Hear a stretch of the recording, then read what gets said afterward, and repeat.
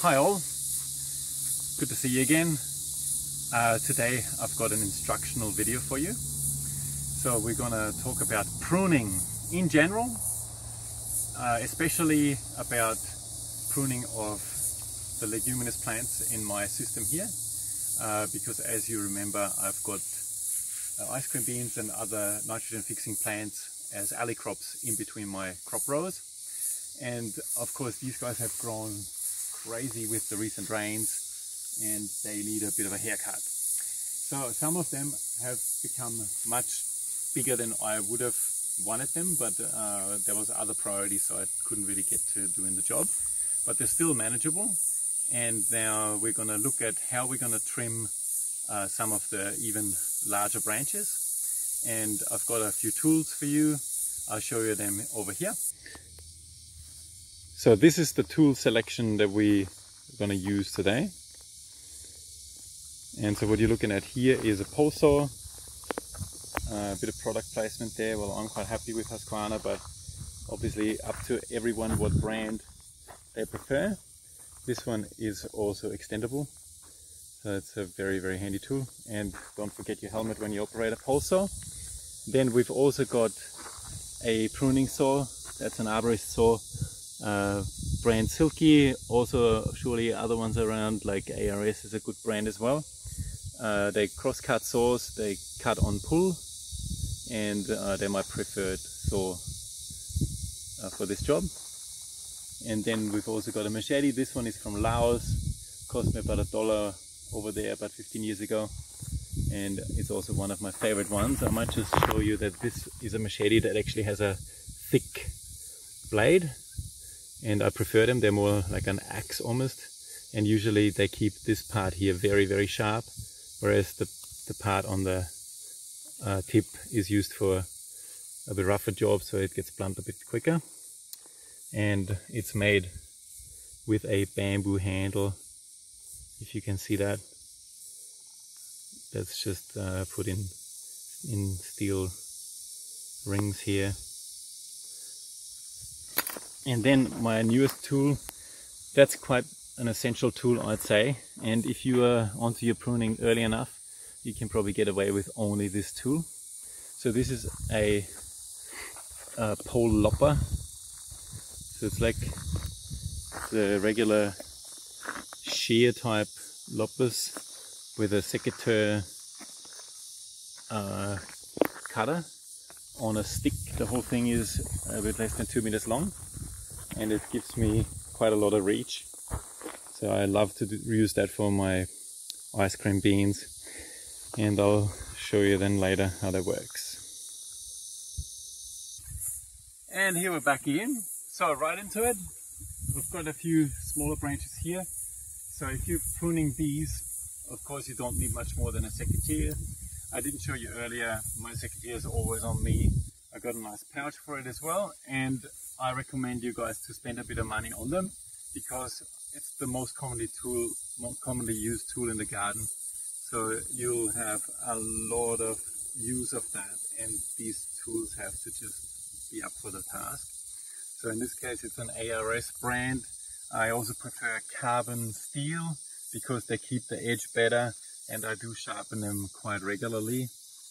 Just keep your secateurs nice and sharp, and it makes your job really much easier later on. You know, it's also less strain on your wrist. And what's a really good strategy when you're trimming is to reduce your weight from the top. So before you start making a giant cut somewhere close to the trunk, you want to make sure you cut all the stuff that you can reach, either easily with just straighten out your arm with the secateur, or this tool is so handy because it's like a secateur on an extension, and so you can trim branches that are a bit out of reach really easily. In fact, this tool can cut larger diameters than my secateur, up to 40 or 45 millimeters. So a substantial diameter branch. It's quite incredible. Okay, now let's have a look what we can do with this. So we'll start with this tree here. And you can see that I've got another leguminous tree here, that's a Mackay cedar. And you see it's totally shaded out by that ice cream bean. So we need to make a bit of breathing space for this guy here. And we'll start trimming above this tree. So because I'm trimming overhead, you see I've got my helmet on. I'm not even using a chainsaw just yet, but just because things can fall on my head fairly quickly, I prefer to wear a helmet anyway. I'm not going to use the visor because there won't be much sawdust. However, a helmet is always advisable. Okay, so what have we got here? So there's a few branches here that are not actually that thick, but just to demonstrate how nice this is. I also pull this branch away as I'm trimming so it doesn't fall onto the tree below. And here it goes already. Now with these small ones, I'm not going to bother too much to make the cut properly. But once the diameters get a bit bigger, we're going to do the cut to what we call a collar cut, and I'll show you that later on as well.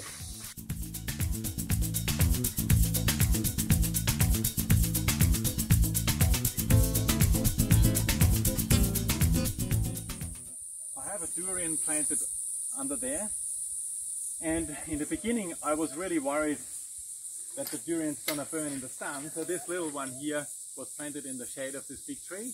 And now it turns out that the durians that I've planted in a sunnier location have grown much better. So now I will open this up for this durian as well to get a bit more sun, because it looks like they can deal with way more sun than I expected.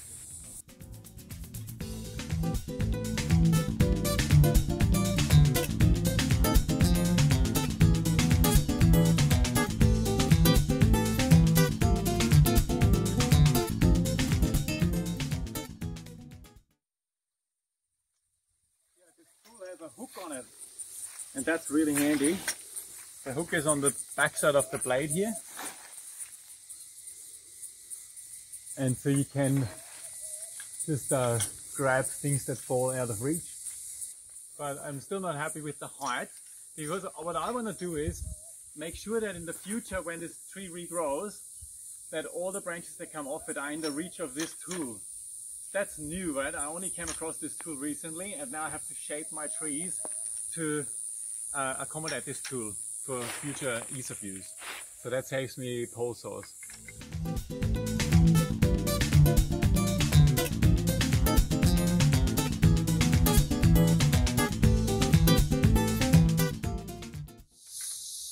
You can also cut half, like I'm doing here. Now that branch is still attached, see that? And because I'm going to cut this way lower anyway, now I can just pull on it. But you see what happened here? I've torn the bark, and that's usually something you want to avoid if this is your final cut. But because this wasn't my final cut, I can do that. And I have a hinge where this branch is still hanging on, especially with the wattles, with the ice cream beans. A lot of legumes have a very stringy bark, and they can support quite a bit of weight. I've just noticed on my elderberry that it has come down with Pink's disease, which is really sad. So you see the dead branches here. When you follow them down to the base, you see that the entire branch here is covered in a pink, in a fungus that's all around, and it ring barks the plant.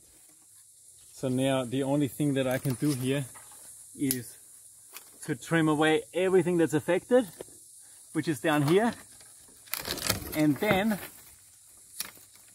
disinfect my secateurs with bleach, so I'm not transmitting that disease to other plants. How is that for a tree? Acacia mangium. I planted this tree about 3 years ago, and it's turned into a trunk like over, that's 12 to 13 centimeters in diameter times 2, and it's completely grown away from me. So I should have trimmed this tree down much earlier, and that means that I may lose the tree because I will now inflict quite large wounds to it with my pole saw. And once a tree is that size and has diameters that big, it really has a hard time to heal over those wounds. And then of course disease like fungal disease can go in there and eventually kill the tree off. So these guys are quite an interesting plant because they're actually one of those Australian sclerophyll plants. I'll just show you the leaves of this tree.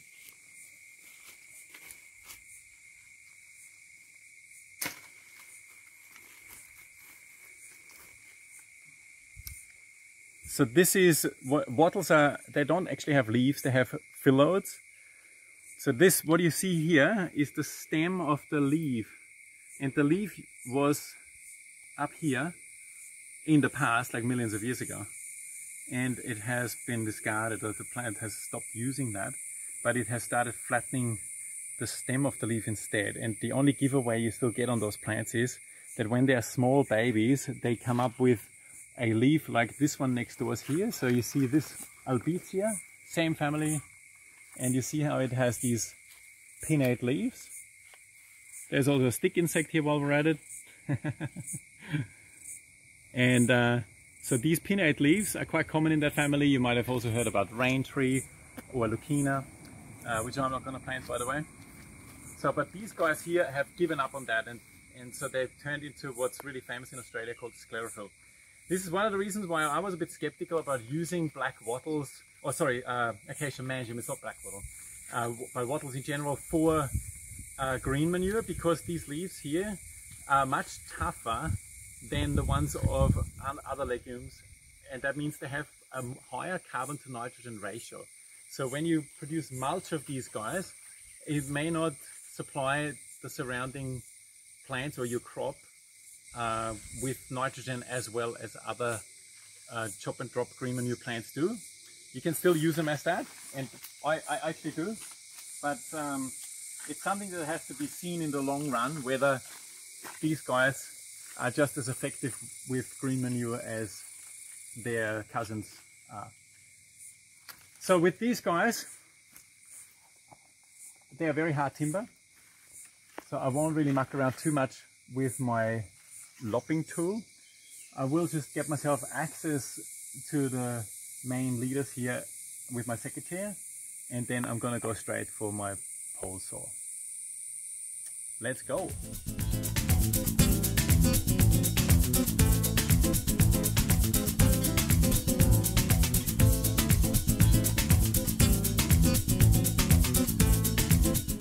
You would be surprised how big of a stem you can cut with secateurs if you apply a little trick.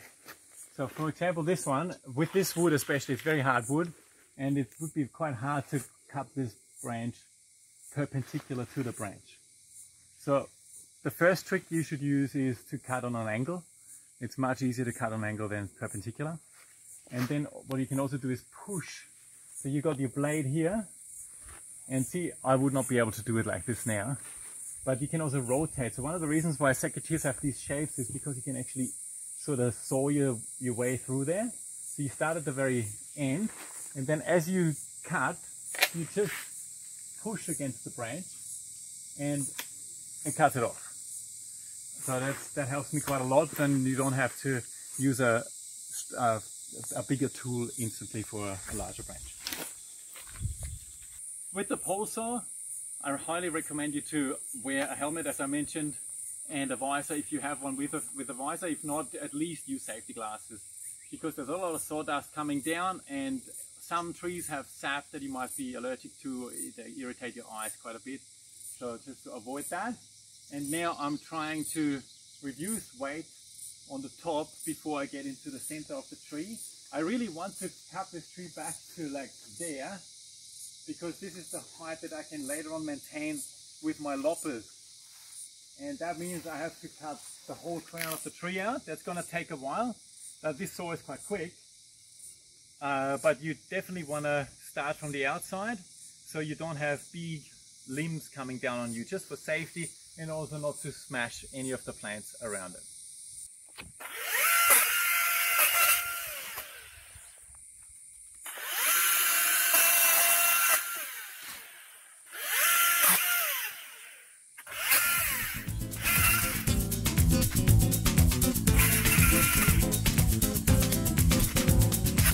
See how fast that goes? So I've just destroyed a Davidson plum that's already grown quite a bit.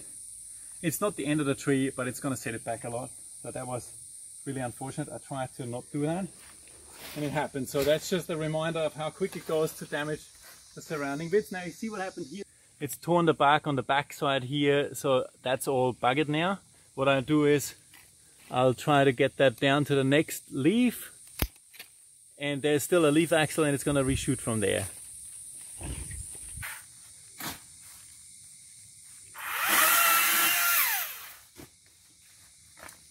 Now you see how this branch is sort of crossing over this one? That's too busy in here. So we're going to get rid of that. All this here is way too busy. So I'm going to take that off here. And also while we're at it, now what you can see this here, this line? We call this the collar. And there's a bit of a line here, not much. There's a collar here, there's a collar there. So once you look a little bit closer on trees, you will find that all trees have that. And sometimes they also have a bit of a swelling. And you want to get to the collar, but sometimes the collar is a line like this on a very steep angle. Now if I was to cut following this line, I would open a wound this long. So instead of doing this, I'm going to cut perpendicular to this branch here, right, to reduce the wound surface, you know, because the shortest surface I can create is the one that's perpendicular to the branch. But we're not cutting here. Well, I'll try to get rid of this entire mess of branches here in the middle. And then we're going to do this with my pruning saw, not with the pole saw. And now it's time for this fella here. Very sharp saw. I really love that. This one is an overlength. It's very hard to get. You have to special order this one. They usually come, I think, about that much shorter.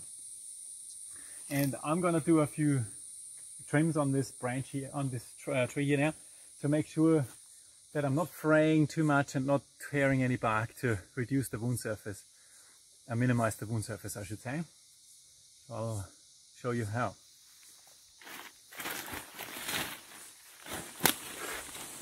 Now you see that these two branches here are quite close together. And on a weird angle, it'll get too busy here. So I'm gonna cut this one off. And now have a look. I'm gonna come in from this side, and you see that these branches here look like they're still attached there, but you will find as soon as I go a little bit further in there, see, it's now almost loose. And now what I do is I snap it off this side, because now I know exactly where that branch stops, and now I can be really precise to cut it to the very end and reduce the wound surface. Now the same thing over here as well. It doesn't matter too much here which side I start on, but I want to keep a bit of an angle. Some people say if you cut straight, then the water sits there longer. So if I cut like horizontal here, then the water could sit there. So it's good to have a bit of an angle. I'm going to choose an angle like this, and I'm going to get rid of all of that. Now this one is still a little bit long, so I might just take that off first. As you've seen before, I've done what they call undercuts, because especially this type of tree, all the wattles, they tear incredibly long, and so you wreck the tree by having long strips of bark torn out of it if you don't do these undercuts. So you just cut on one side. All it takes is just sever the bark there, and then you do the rest of the cut from the other side. And I told you that this saw is really sharp, so it doesn't really take a lot of cuts to do that. It's a hot day today. Oh, I'm sweating, man. Wow. All right. So I'm going to start from this side here, and hopefully I'm going to meet over there. If I don't, if the saw runs off the track, I'm going to start on the other side to somehow meet in the middle.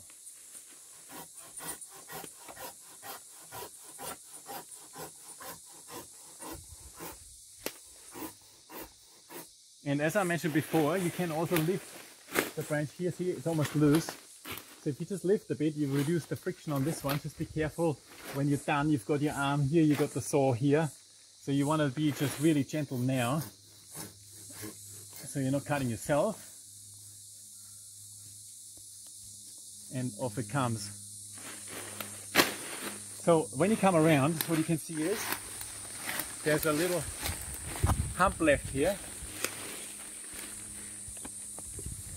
on the corner, and that's not going to heal over very well. So I have to tidy this up, and I'm going to come in from the other side.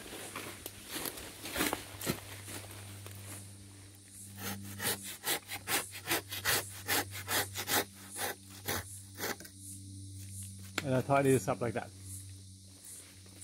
And now the callus tissue can grow all over that. Then this cut here, can you see how it's not healed over? So I should have done that cut somewhere else. That's an old one. And while I'm here, oh, it's already, oh yeah, see what happens? It's already rotted, and ants have made a house in there. So this is what I mentioned. If you don't do your cuts nicely, see how the collar has tried to heal over? And there's lots of callus here, but it couldn't heal over that stump. And now that stump was exposed to the elements for a long time. I mean, what I could do is now is dig it out with my secateurs. But the angle here is not very promising.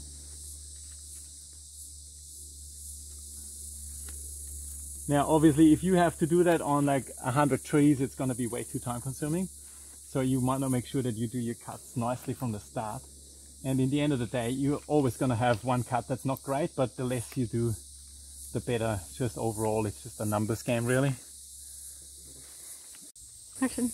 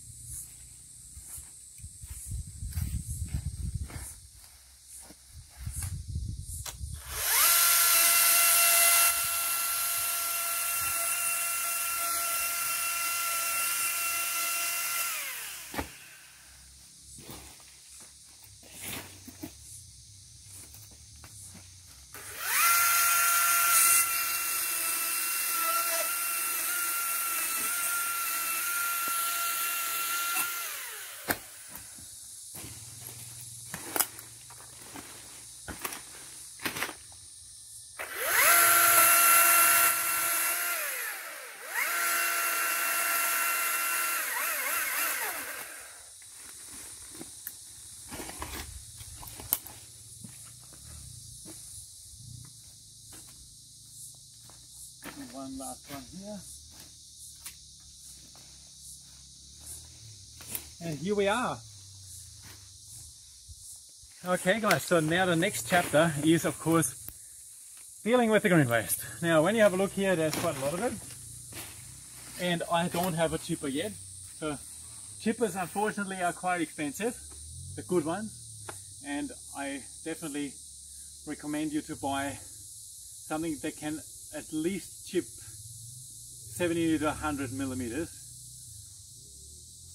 Even a branch like this, if you have a chipper that only does 70 millimeters and you have this fork here, it's more than 70 millimeters, it's already got to struggle. It's going to struggle to get that through the chute. So get something bigger, but of course that'll be more expensive. So my shout out today is, I live in the Myola area of Kuranda, and I would love to jointly buy a chipper with other people. So if any one of you guys want to be part of something like a co-op who share a chipper and invest above the $10,000 mark for something that is also drivable on the road, so a roadworthy chipper that can be towed by a car, nothing too heavy, so it's just something under 2 tons in weight.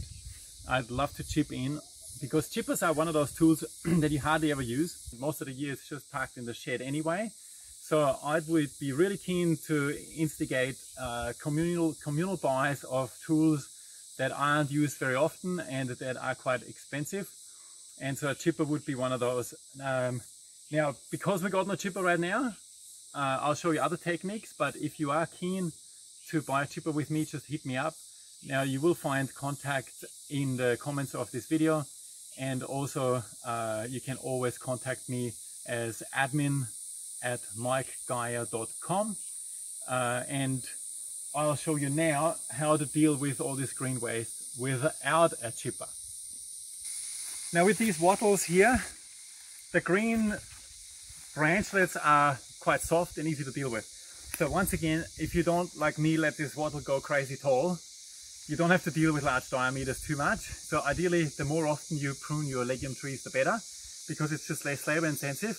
And also you want the nitrogen, you don't want those big, chunky, woody pieces. You really want more leaves and skinny branches. Now I've got a machete and it's quite fast to do it with a machete. So if you watch me there, you just basically hack this thing into little pieces.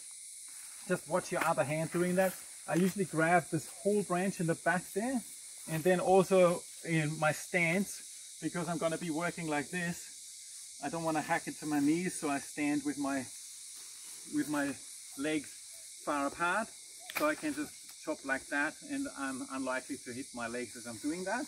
Right, and then you just basically go like that, and it's really fast. And again, the smaller the branch is, the faster it's going to go.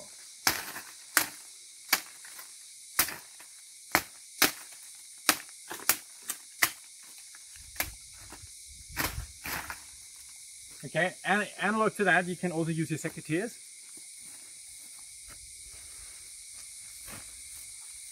So if you don't have a machete, or if you're not daring to use it, and that's understandable, the secateurs, they're also almost as quick. So we've already done this area. There's a little pigeon pea coming up. I don't want to damage that. So take a bit of grass out here. And there's my lemongrass. And so just to mulch this area here, I'm just going to chop this all up with my secateurs.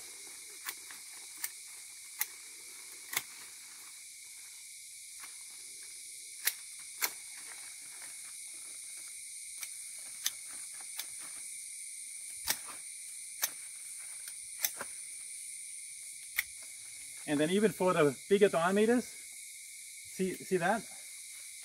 You just go all the way around, eventually it'll cut it. Okay, so this is all I've got to show you today. I hope you enjoyed that. Once again, of course, I'd love you to subscribe to my channel, so you get updated about future workshops that I will be holding. That is also a little hint that there will be a workshop soon, and watch this space, I'll announce it soon. But also for future videos, I'll try to put up more instructional videos like the one today, if I find the time.